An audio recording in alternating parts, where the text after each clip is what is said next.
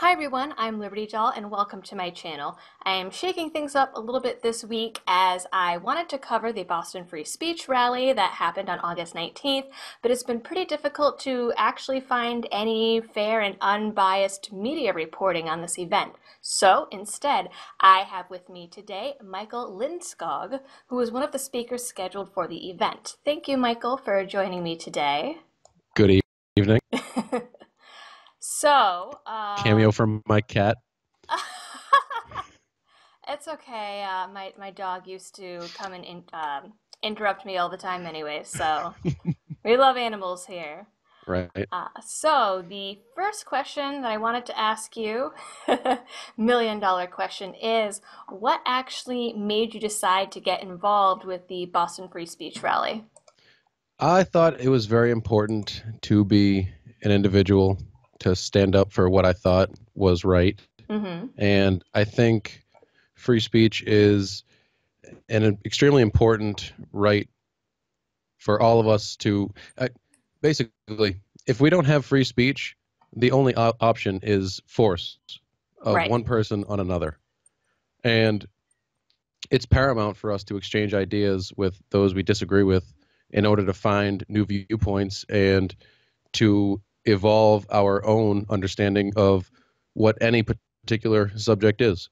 I know that unfortunately there has not been much of a platform out there for free speech recently. I know that after the Boston rally back in May, actually, Mayor Marty Walsh told the media that the Boston Free Speech Coalition are good people, but then Charlottesville happened and everyone started disavowing and denouncing, and like Charlie Baker put out that public proclamation saying that we denounce racism and we're going to send this document to Virginia and to the president. And, Boston Globe came out with an article condemning you guys and trying to link you up to Charlottesville and like Pizzagate. And then Marty Walsh started telling people to stay away from the Commons and not go because that's what the Southern Poverty Law Center told him, et cetera, et cetera, et cetera. NAACP said similar things. So did the Violence in Boston organization that started the Fight Supremacy counter rally, if that's what we can call it. So, with all that going on, what kind of things did the Boston Free Speech Coalition do to try to like distance themselves from Charlottesville? So, right off the jump, we made press statements basically denouncing supremacy ideology and bigotry. Mm-hmm. Um, we believe in a platform. We believe every individual has the right to free speech, but we also have the right to free association and who we decide to give our platform to, or who we're Mm-hmm. going to give a microphone to. And I saw something that said you guys actually offered a spot to someone from BLM if they wanted to come and have their say and their position, and they actually turned it down saying that they didn't need you guys to have a voice. Is that true? Yeah, you try and reach out to these folks, and they they try and they don't necessarily try and force you to agree with their positions, but they don't necessarily have an open mind to hear your side of what you're trying to speak on. And I know that despite all these media reports, the Anti-Defamation League actually did come out and say, no, as far as we know, this is an actual free speech rally. These people aren't Nazis, they're not white supremacists, they're not any other form of racist, but it sounds like that kind of just fell on deaf ears and, didn't really reach many of the media reports. All week, the week leading up to our rally, it was a smear campaign, Mm-hmm. and they were calling us white nationalists, white supremacists, neo Nazis, far right. But we really have a diverse group of individuals that's in our Boston free speech movement.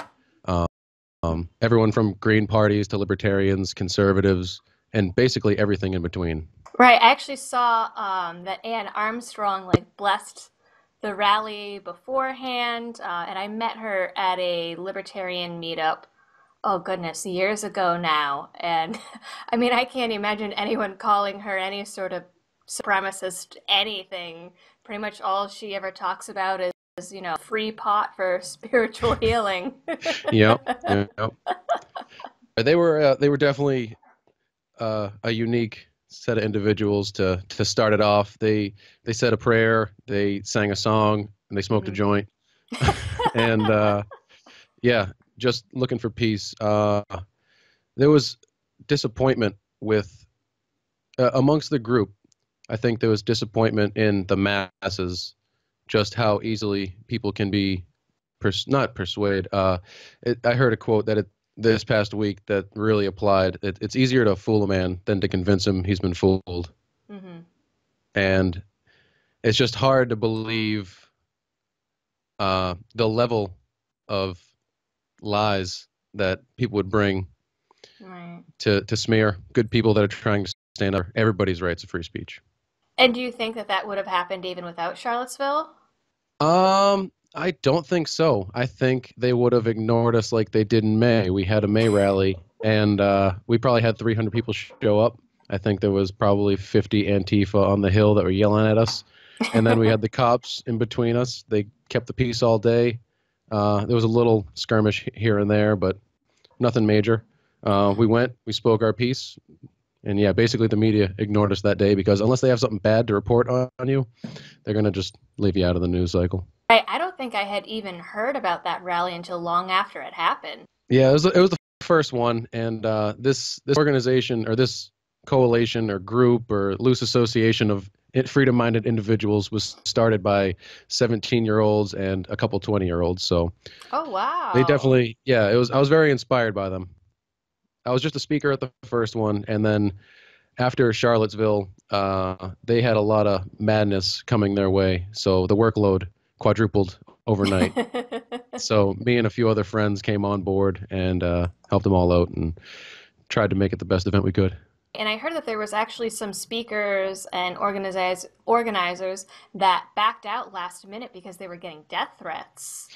Yeah, yeah. So with the lies comes the slander, and then the people want to. It's basically a snowball effect where people start saying one thing. It's a he said, she said. It's a telephone game, and then eventually the people come to the park and speak about civil rights. All of a sudden, are neo Nazis and white supremacists. Even the Indian guy. Yeah, exactly. Now, did you get anything as extreme as death threats or pushback from anyone in your personal life? Not personally. I've done some not damage control, but I've gotten ahead of these things that could have been an issue, and I've spoken to my employer, and they know me as an individual, and we're really close with one another. So if I ever got doxxed or people were trying to get me fired because I have controversial viewpoints, I know that they'd be willing to work with me. So that's one Well, and thing. really, I mean, it's a sad day that free speech even has to be considered a controversial viewpoint, but you don't necessarily have to be conservative to believe in free speech. I know that on the list there were libertarians, there were ANCAPs, there was a Bernie supporter, wasn't there? Someone from the Green Party. So, Yep, I mean, it yep. runs the gamut. This doesn't have to be something that's controversial. It's insanity. I don't even know. It's too crazy to even if this was fiction, people wouldn't believe it.